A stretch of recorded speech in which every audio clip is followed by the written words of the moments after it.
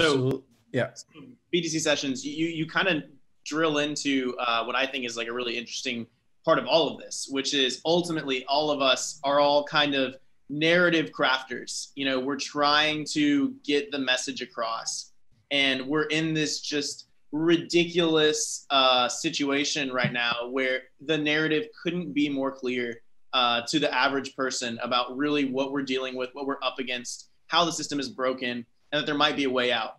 I'm curious to hear from Coin Icarus and Kiss Bitcoin a little bit because we haven't heard enough from you guys. How do you see the narrative? You know, how are you explaining it? How do you see it growing from here? You know, where do you kind of see yourself interacting with it, and what do you see kind of ultimately this opportunity as a YouTuber? Okay, I guess I'll kick it off. That's like multi-parted question. I'm gonna desperately try to answer all of it, but it'll probably just come out like a jumble. But okay, so all right, like there's, you know, obviously there's a whole bunch of different elements, right, that we're trying to balance. At the end of the day, you know, the narrative for me is really just about people. Like, look, I'm of the you know, the small minority that I guess came to Bitcoin for medium of exchange.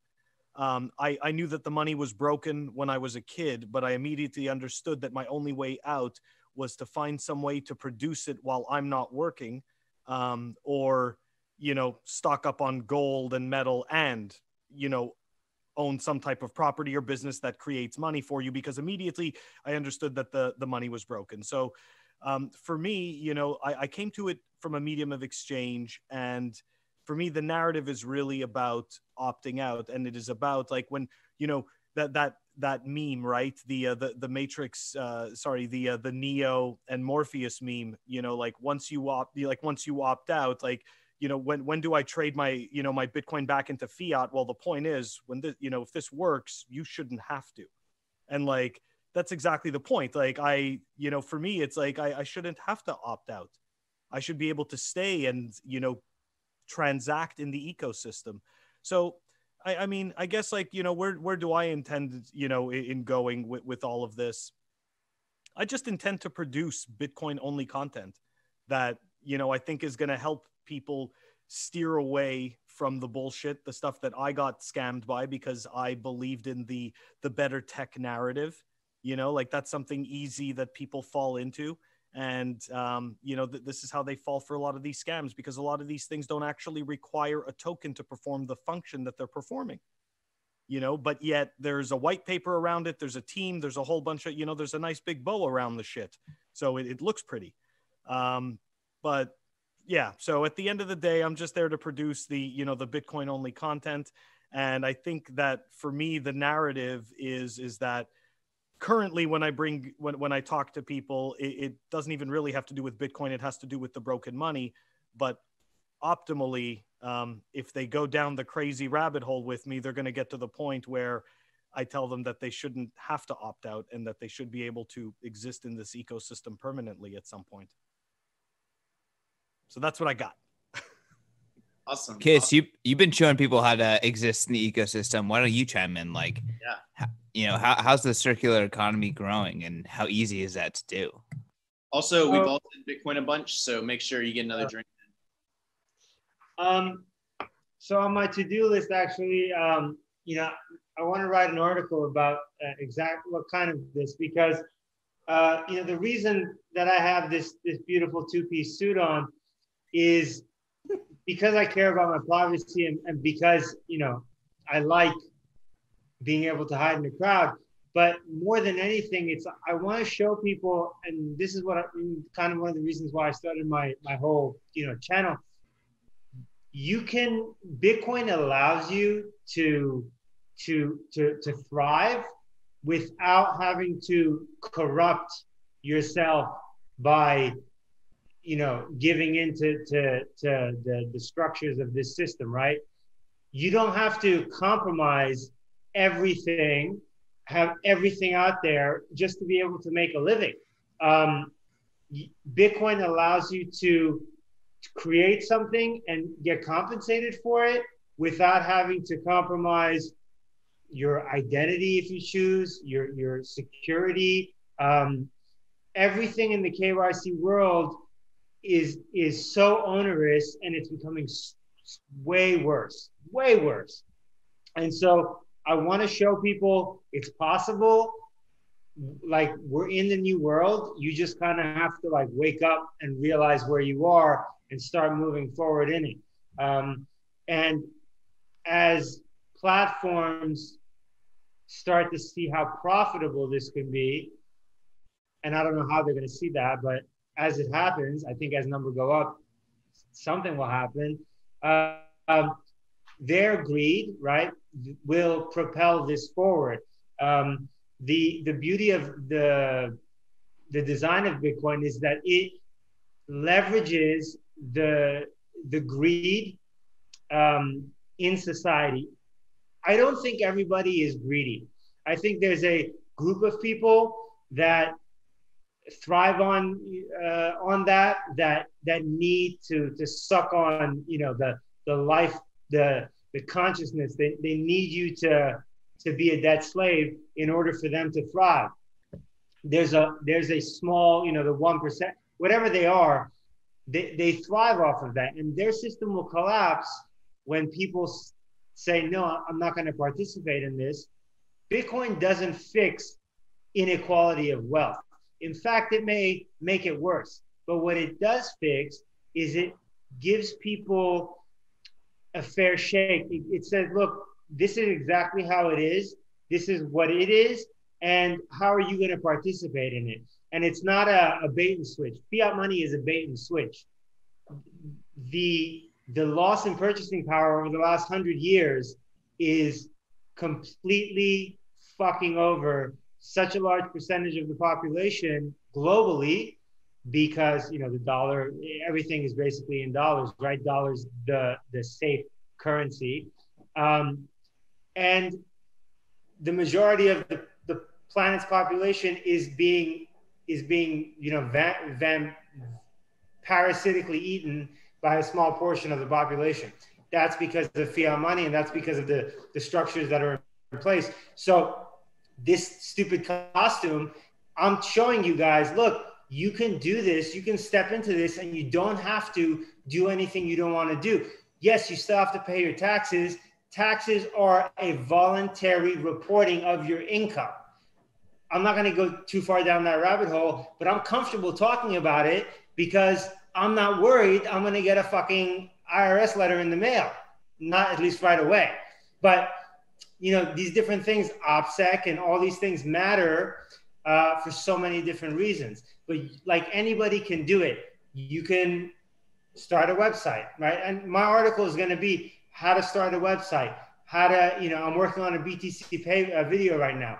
All of these things you can do without KYC, and you can start earning money without any KYC. I mean, it's a beautiful thing. Yes, you still have to pay your taxes, but you can report income without divulging your UTXO set.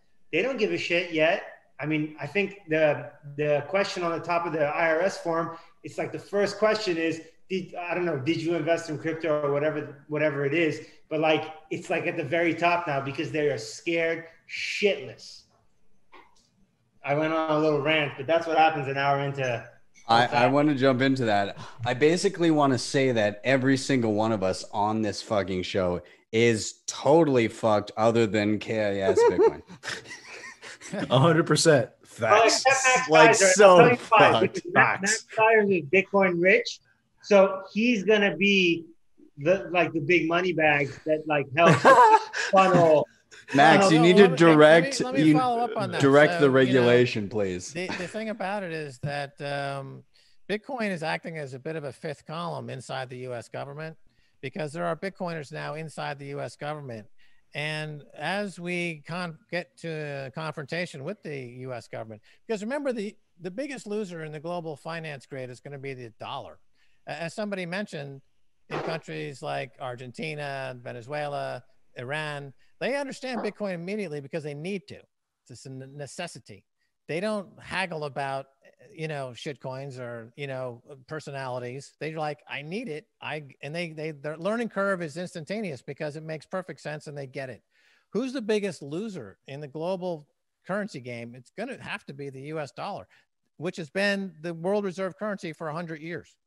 So as we head into this now, there's going to be, we love the fact that we have this coin, this Bitcoin, and it's deflationary and it's competing against the US dollar. But the collapse of the US dollar is going to cause a lot of social unrest. We already see it, in all these protests, in all these cities that are on fire. And America is going through a 1970s like chaotic social unrest, total chaos. And that is all linked back to money printer go burr. And the US dollar is losing its position as world reserve currency. That means, as people have said, inflation, prices are going to go up, and more social unrest. So that's the downside of victory in the Bitcoin war, is we're going to be living in a society that's on fire. But that's real. It's as real as it gets. Those people in Argentina and elsewhere that are seeing their economies get obliterated, and you turn on the news and you're like, oh, that's terrible. That's going to be us, and it's coming. It's coming quick. And does it have to be that way? Yeah, it does, because I think so, because the dollar is being printed into oblivion, and it's causing this extinction event.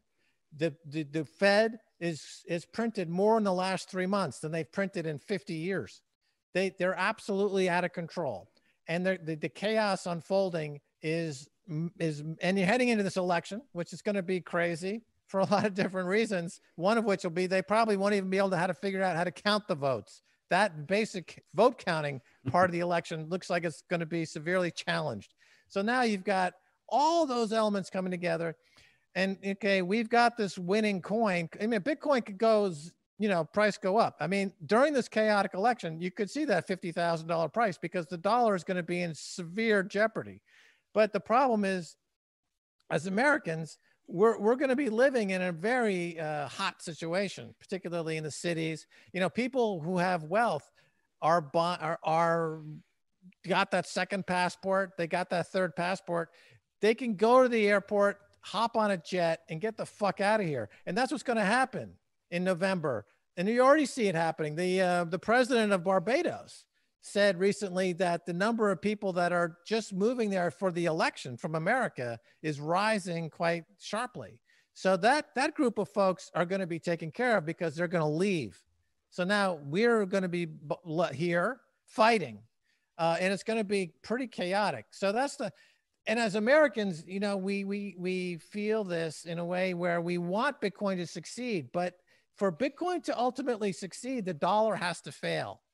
And that's something that as Americans, that means our empire that's been 100 years in the making, all that World War II victory and all that technological supremacy is gotta fail ultimately for this to win, but it's gotta be. And that's where it's going to get tough. And that's where the battle lines are going to be drawn. And that's where people, KYC, with weaponized KYC on steroids, they're not going to fool around. So we got to brace ourselves for, I think, tough times. Yeah, you're seeing it now. I mean, they're already weaponizing the KYC. It's the last. I mean, I came into Bitcoin. You can buy with no KYC so easily. I mean, it was such a beautiful, graceful thing. And the last 3 years, all you have left, I mean, in the US at least, all you have left is BISC. There's nothing else unless you're willing to go meet someone on the street, and that comes with its own problems. It's completely gone. It's like, it's almost like they've already usurped the last way to anonymously obtain Bitcoin, aside from a physical transaction, is mining it. And that's difficult for a lot of people, I mean, that's an expensive, difficult thing. So one element of the war already has been going on. most people don't want to like see the reality of the situation. The war has been waged, and it's in your face. If you look for it, it's right there. Right. So trying to finish everywhere. off on that, what I was saying about the fifth column is, in other words, if enough people in government are holding Bitcoin, they become allies. So we need people in government and high levels in places in government to become Bitcoiners. So I mean, whenever I get a chance to talk to anybody in government, it's always about bracing for this, because we want to change the laws. He who has the Bitcoin makes the laws, and you can get laws. Laws are bought in the United States. That's how laws come into existence. They're paid for. So fact, as dollars crashes and we've got the only hard currency, we're going to say, hey, you know what, Mr. Senator, we'll support your reelection, but you've got to change this KYC law. And I think that's a viable alternative for the Bitcoin communities. We're going to buy our way out of this restriction. And we have the greatest ally on our behalf is the dollar is going to crash. We'll have the only hard currency. Right. So we've got agency. They'll be like, the dollar's crashing. You've got the gold bugs and they've got gold, but a lot of that's centralized and it's surrounded by police and army, and it's hard to store gold. Gold is not practical. And then there's an army of Bitcoiners who are now sitting on $1 trillion worth of Bitcoin or more. And they're like, help us. We'll be like, yeah, we'll help you. You need to change the law first and then we'll help you. Peter Schiff in disbelief. Well, he's just he's the best marketer in Bitcoin is Peter Schiff. Yeah, 100%. He's the only one who understands marketing in the Bitcoin space is Peter Schiff, and he hates Bitcoin, and he bashes Bitcoin. He's the only one that's actually he's benefited from a marketing perspective. His gold business has benefited more than any Bitcoin business has been hurt by his Bitcoin bashing, and by any Bitcoin business able to publicize itself, except for maybe Barry Silbert, who does seem to understand marketing. I'm super bullish on Peter Schiff's son, Spencer Schiff, who has just doubled down on his Bitcoin bet. And okay, I challenge, if he sees this, if he's watching this, Spencer Schiff, come on, man, you got to do this. So there is Schiff Gold. You got to start Schiff Sats. There's no way you can't start Schiff Sats. What if you don't start Schiff Sats? What are you doing with your life? I'm sure it'll happen, but you know what? That's great marketing. I mean, look, Peter Schiff is a genius marketer, and this teeing up of his son as my rivalry with my son, the Bitcoiner, is marketing genius. And they should do Schiff Sats, and they probably will do Schiff Sats. And but again, that came out of the gold community. The Bitcoin community is still like not marketing, to get back to Dan Held's pyramid thing. So wait, let's criticize that a little bit more, because that's what we're supposed to be doing, right? We're supposed to be marketing. Like, right back at you, like, Max, what's your biggest gripe with the current state of Bitcoin marketing? Well, like I said at the beginning, it's a question that comes up all the time. And Bitcoin is decentralized, which is greatest strength, but there's no way to hire a publicist. And the world works on publicists. When you say, oh, my video has clickbait because that's the state of the industry, that's correct. The state of the industry everywhere is publicists. Publicists make the world go round. And everybody, and we don't have them. So we very quickly are defined by the worst of us. Because the worst of us gets the worst trolls and the worst scumbags get way too much attention, because there's no counter story being professionally presented and hitting the media in a barraged way. Okay, now that's slow. The only people, like I said before, Pomp and Melton Demirs are the first two people I've seen that are actually on that professional level. Like, Pomp is just like a mercenary. He doesn't do any bullshit, does he? He's just like boom, boom, boom, boom, boom. And that's, we need more Pomps.